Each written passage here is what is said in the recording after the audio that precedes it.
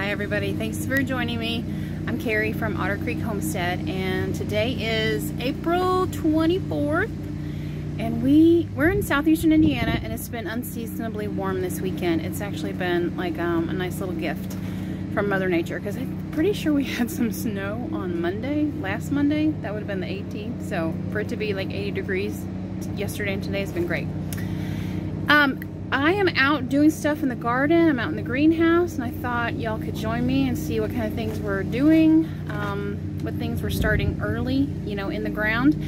And I'm doing this to share with you, but also to have a record for myself, because I know I'm going to forget half of the things I'm going to tell you, and I'll want to know them later on. So here we go. The greenhouse was a disaster all winter. It doesn't look great now, but at least there's like a solid path you can walk in, which is nice. So I had started all of these seeds in the house around March 12th. Tomatoes, peppers, cucumber. We don't really need to start cucumber by seed, but I wanted to get a jump start on things. And I'm trying onion from seed too, which I've never started onion from seed and then transplanted it, so we'll see. So let me walk you through some things I did. It was a lot, and it's really warm in this greenhouse, especially when it's 80 degrees outside. So I've got the window open in the back, and I've got this door. Like, there's a window that I've opened in the door, but it's not enough, so I have the door propped open. But anyway, I had a few fails. Well, at least one fail in here with these. I've got pepper. These are green pepper and eggplant. I've got everything labeled.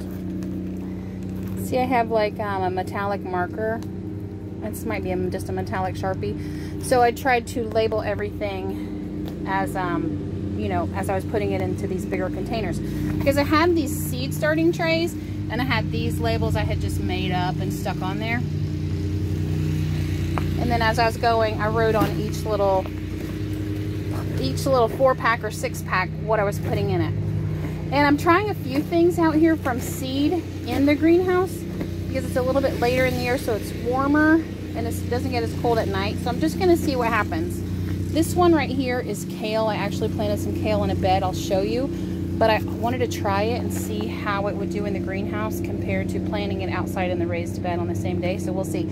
But I'm telling you that because, oh shoot, that's not kale. That's pickling cucumber. Oh, kale's back here. Huh? See? Okay, this one does not have a label, and it's kale. Okay, that one's the kale. Because I already took my marker inside. I don't want to leave my marker on here because I think it'll get ruined if it gets too hot. So I took my marker inside. But anyway, I wanted to try a few things from seed just to see how they would do in the greenhouse, you know, later in the year, and see how quickly they would germinate. And let me tell you, this is my first year ever to have seedling mats, little heat mats to put your seedlings on when you start them, and it made all the difference for me anyway. I had tomatoes germinate like within 48 hours. I was seeing things pop up. Cucumbers, within 24 hours, they had germinated and were popping up. I was really, really surprised at how quickly things germinated using those seedling mats. But the one thing that did not germinate was my basil. I've liked this Italian basil. It's called, I don't know how to pronounce it exactly. It's Genovese. Genovese, I think is what it's called. I like it because it gets into like a good sized bush, which means a lot of leaves for pesto. I might sneeze here in a minute, so bear with me in case you hear something running. My husband's mowing. So anyway, here's all the tomatoes. They all look really good, and they all perked up from yesterday. I transplanted some of them yesterday and the rest of them today, and they all perked up and they look great. So I'm super happy about that. Here are the onions. We're gonna see. I've transplanted them to a bigger container. We'll see. I actually got tired of doing it. I mean, because there's like 100 of them here. So I was like, you know, we're just gonna call the rest of this an experiment and leave them in the little seed starting pods that they're in and see how they do. But here's the big fail I had. Okay, so this is spaghetti squash, which spaghetti squash must not like to be started in as a seed indoors, because they don't look great. I only have 2 left. I had planted a whole row of 6, and there's only 2 that even looked worth saving. So I planted the rest of these 4 empty spots with seed, which I know they'll pop up quickly. And then These are a little watermelon my son found. It's called I think a Congo watermelon. It's huge. It's not seedless, it's seeded, but it's humongous, and watermelon is one of his favorites. So we're growing it. We're gonna see what happens. And then when we were out messing in the beds, cleaning them up, my husband was tilling them with a little tiller. He found some Kentucky Wonder Beans that had already started. So we're just trying some things. You know, what the heck? We got dirt, we got seed. Let's throw it in there and see what happens. But here's a big fail I did. I have this. This is a label from my little seed starting tray. So I had, it says cantaloupe ×2, which means I had 2 rows of cantaloupe and I had 2 rows of pickling cukes. And my dumb self, I did not realize I was pulling out the cantaloupe and sticking it in little trays that I labeled pickling cucumber. So the cantaloupe is in here somewhere, but they're all labeled pickling cucumber. But I think I can tell which ones they are, because I think the cantaloupe have these smaller leaves. See how this leaf is like smaller, and then this, like this one here. They're similarly shaped, but they're like a smaller leaf. And there's, yeah, I don't know. I don't know. So we'll see. I'm hoping within the next 2 weeks I can tell. I don't know if I can or not, because they all trail. So they're not bush cucumbers. They go up a trellis. And of course cantaloupe trails too. So I don't know. We'll see. I hope I can tell eventually which is which. Otherwise, we may have cantaloupe and cucumber growing on the same trellis. And I don't know if they cross or not. I don't know. So we'll see what happens. And honestly, what is this back here? Is this cucumber? Did I have that much? Oh, Lordy have mercy. Did I label this? Please tell me I labeled this. Oh, these are straight 8s. Okay. Yeah, so there's other cucumbers too. I was actually good about the straight 8s. They weren't planted by anything else. So anyhow, I left this label here, or I took it off my little seed starting tray and stuck it here so that I would remember. There are some cantaloupe in here somewhere, Carrie. Figure it out. So anyway, oh, and here's like a gross thing that happened. See this little spot here? Can you see it? Does it come through? Yeah, you can kind of see it. It's like this spot with like this red smear. My husband is out here mowing the garden because, you know, it's weedy. And before you can really till it, you want to weed it. I'm just collecting my little seed packets in my drink. Isn't that the cutest little rock? I love this. My kid found this at the trails, I think, one day while we were walking. And I was like, you know what? That's actually really cute out here in my greenhouse. I'm going to keep it. So anyhow, he's over here mowing the garden. And I'm inside the greenhouse.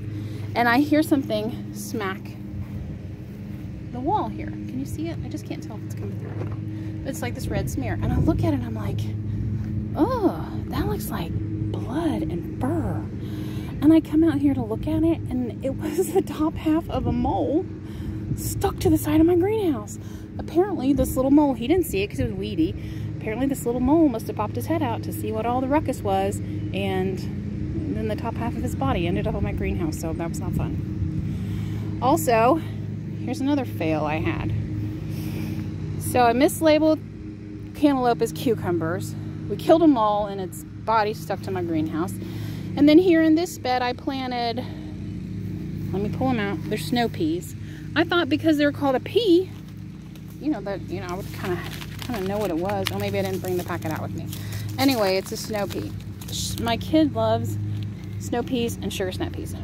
So I planted this snow pea down here to grow up on this trellis because we get wind from the south a lot. So we are facing north right now. So we get wind from the south. So if I plant it on the north side of the trellis, if I planted it on this side of the trellis, which we did last year, the wind comes from this direction and it just wants to lay down, right? Because they don't really trellis that well. They don't have little things that reach out and grab onto stuff, little tendrils. So I wanted to plant it on this side of the trellis so that the wind would kind of push it up against the trellis all the time. Because, you know, we have all these pine trees here and we don't get a lot of wind from that direction, from the north. So I planted them here. Well, then after I planted them and I'm looking at the package, no, they are not trellising, they are bush. So I don't know how they're going to do. We'll see. They're just for snacking and they won't last long because they're kind of a cool weather crop. So I'm not going to worry about it. I'm not digging them up, but they're just going to do what they do. And we'll snack on them when we snack on them. And if it doesn't work out, we'll plant some in the fall. It's no big deal. But in this bed, which is our center bed, I planted lettuces. I planted first over here. This isn't a lettuce. I planted kale first, dinosaur kale, and then arugula, and then tennis ball lettuce, and then butter crunch. So we'll see how they do. I'm not great at lettuces, to be honest, but I've never really tried that hard either. So I'm gonna try and see what happens. This is the earliest I've ever gotten them out. So I'm hoping like the next couple weeks of cool weather will really help them to like germinate and all that. Because it's like, I told you it was 80, 81 today. The high tomorrow is 64. And we're gonna have a couple cool nights like in the 30s. So I'm gonna have to keep a watch on the temperature and bring in my little plants if they, if it's gonna get too cold. I just don't want them to freeze. I know they want frost in there, but I don't want them to freeze. So in this last bed, we planted, well, this is our last bed because it's the furthest away from the house. Anyway, in this bed, I planted beets. We always plant Cylindra red beets. They're kind of a elongated beet instead of, like, I know a lot of people like Detroit dark red, and those are great, but sometimes they get so big that I have to cut them more than I want to when I can them. So if I do a Cylindra, then when I slice them, they're almost, or chunk them up, because that's what I like to do, just like slice them in big chunks. Then they almost always fit in a wide mouth jar. They don't get like their diameter, you know what I'm saying? They're not bigger than the opening of a wide mouth jar. So that's why I like them. They're just a little quicker for me to process. So this whole bed is Cylindra beets. Hopefully they do well. I did plant beets in this middle bed last year, and they did pretty well. We got a good little canning off of them, and it was only half of the bed, so I'm hoping that the whole bed will give us a lot. And we're gonna plant beans again on this trellis, but can you see all these dead ones? Like all the dead vines and some dead pods that I never pulled off. They're just dried up. Do y'all know of an easy way to get these off? I mean, probably it would have been easier to get them off when they were still alive and green than when they're dead and, because they're brittle and they break. So if y'all know a way to get these off, like, comment down below, because it's kind of a pain. So I've been kind of picking at them and pulling them off. Well, I mean, we'll get them eventually. It's no big deal. In this bed, we're going to plant the onions that I have growing in the greenhouse. And I did find the sugar snap peas. So I told you I had planted snow peas in that other bed that are not trellising. I thought all peas would trellis, but they don't. So I planted the snow peas. No, I just said that backwards. That was snow peas that I planted over there. I planted sugar snap peas that we had planted last year on the other side of that trellis.